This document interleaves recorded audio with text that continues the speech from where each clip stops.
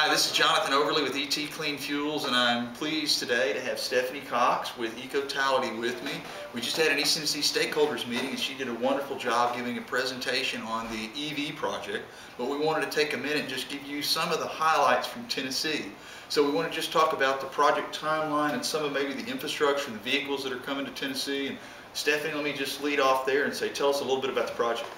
Sure, I'm the Stakeholder Services Area Manager for ECOtality, which is the company that has received the Department of Energy grant. We received $114.8 million, and through a cost share, this is a $230 million project, of which Tennessee is one of the areas, which is very exciting for the state of Tennessee. And we are in the month of August, and in the EV project deployment schedule, that is the month where we bring out our implementation plan. And so that will be finalized by the end of the month, and I know that you're engaged in that process with us. Back in March is when we started organizing our stakeholders, and then in the month of April we finalized a deployment guidelines document, which is one of the 3 project documents, and then in the month of July we enacted our long-range growth plan, which is really that document that's research, that's going to be the resource document for our go-forward plan that we go back to, and it talks about densities and saturation rates of chargers within our territory. And in Tennessee, as you know, we have a very large footprint.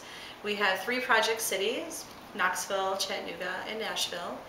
And so our map shows a 25-mile from city center circle where we're going to be providing a blanketing of coverage for electric vehicle infrastructure.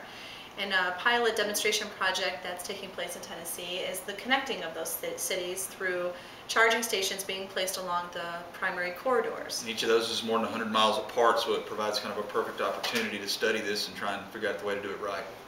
Take that vehicle beyond, the Nissan Leaf beyond its 100-mile range, and let people go further than that. The infrastructure that we're placing is not designed to replace home-based charging, but to provide that convenience charging in the public place, to extend the range of the vehicle and relieve that range anxiety. We also layered major employers and their locations onto within our mapping process, and so we chose in some other areas such as Clarksville and Dixon and Athens and Gatlinburg for some other infrastructure placement. The true blanketing of coverage will be over the 3 primary cities. But hopefully it's move around in those cities and then get between them too. Absolutely.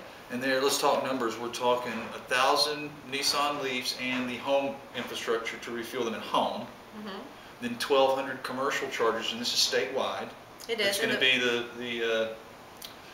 the mall, the library, or I mean, the library would be the public locations. It depends on who owns the library, but yes, it most likely would come from municipal. We have 1,000 Nissan Leafs participating in the project, and each one of those will receive a level 2 240-volt AC electric vehicle charging station, the equipment as well as the installation, and that can, for the vehicle participants, that can be a residential owner or a fleet. Okay. And if it's a fleet, they may put that charger at the home of the user or at the company, however they see fit. Then we have 1,200 level 2 publicly available commercial chargers that were also that 240-volt AC charge.